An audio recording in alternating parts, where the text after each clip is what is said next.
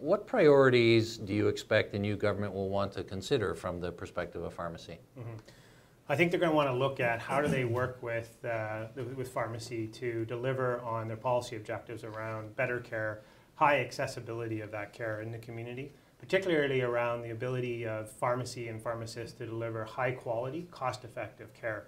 And that's really the premise of our cohesive platform that we launched in partnership with the Ontario Pharmacists Association, looking at the areas that we can have patient-focused services that drive better value in the healthcare system. So we had a 4-point strategy starting with how do we better leverage minor ailments, common ailments in the community to drive better utilization of resources. And it's really about enhancing interprofessional collaboration. It's not about an us or them mentality. It's really about getting the right person in front of the physician, the right person at the hospital, and those patients that can be served in the community can access through a highly accessible healthcare provider. One of the things that we know in recent polls is that pharmacists still rank amongst the most trusted healthcare professions, more than any other healthcare provider at 94%, and that was a nationwide poll. So the question we have is how do we better leverage that trust and the relationship to better help people manage their conditions in the community and keep them out of emergency rooms and for minor ailments out of physician appointments. We still have certainly an issue with respect to people having access to physicians. So having the highly trained and skilled pharmacists accessible to communities is really going to be an important part in driving efficiencies in the healthcare system.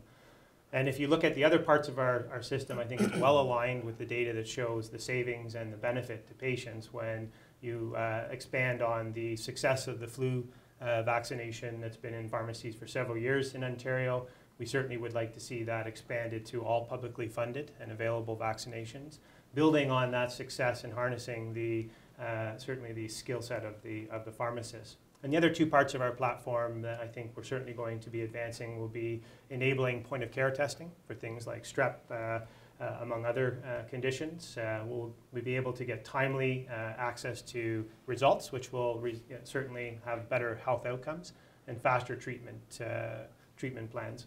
And then lastly, certainly germane to a lot of our joint advocacy efforts throughout Ontario and Canada is on the medicinal cannabis file. We think that it's important to continue to advocate for the role of pharmacy in the dispensing and distribution of medicinal cannabis. Again, looking at it from a patient perspective, how do we ensure that patients are part of that circle of care, whereas today they fall outside of that circle through the current LP mail order ACMPR system federally. And we think we have a government that will certainly want to work with the private sector and with the associations to drive towards better healthcare for Ontarians. And I think it's reasonable to expect with the legalization of marijuana and cannabis that there will be patients who are experiencing it for the first time. So as a non-pharmacist, it makes a lot of sense to me that the patient should have the benefit of speaking to a healthcare provider. Certainly I won't be speaking to my mailman when he brings the cannabis in the mail. So that just, there's an elegant logic to what you're talking about, and I think it makes a lot of sense, and I trust that the new government will agree and see the logic in that. Okay, so again, our number is 1-877-584-6420. When you dial that number, you will be speaking to an operator. It won't be one of us, so don't be discouraged if we're still talking as you're still dialing. I'm going to switch over to Allan now. Allan, are there concerns that you have of the government as it relates to healthcare? I think, Joe, with any government, you wonder what their strategies are going to be, and I think we're in that stage right now. It's very early on.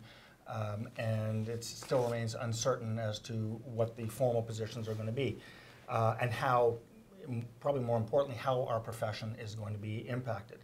But government has been very clear in terms of its mandate that it's going to be looking for efficiencies without trying to compromise service or jobs.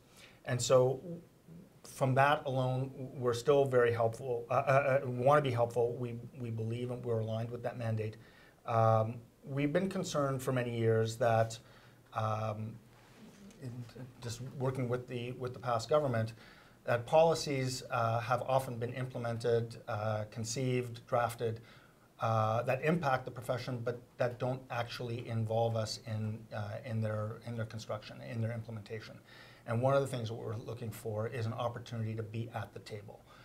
For policies, programs, initiatives, even regulations and legislation, if it's going to be impacting the profession, or if it's going to be impacting patients where we are going to have a role, we want to be at the table. We want to help, we want to collaborate, we want to be there to help with the construction so that, and again, in line with that quadruple aim, we want to improve the patient experience, but we also want to make sure that it doesn't compromise the provider experience.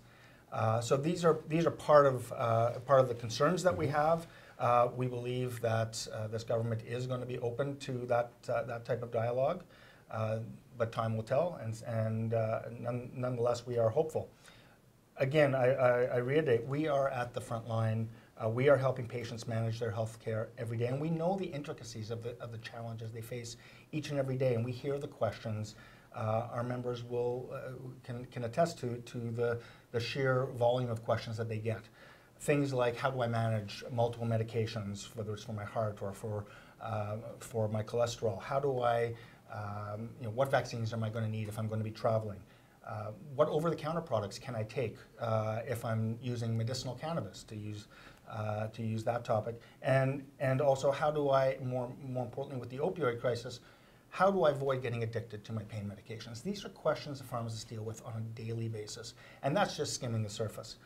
So because we're providing these answers to patients every single day, we believe we have a message that we can bring to government, and that our messages and our perspectives have value. And we believe that this will help with construction of policy and help strengthen our health system. Well, certainly I would say that both organizations have done really well with the previous government of establishing the fact that you're not only advocacy organizations, but also repositories of considerable knowledge, health policy expertise. And I think an early challenge will be to ensure that the new government, the people in the Ford government, come to recognize quickly that you advocate, but you also know a lot about healthcare and pharmacy and the provision of community-based care.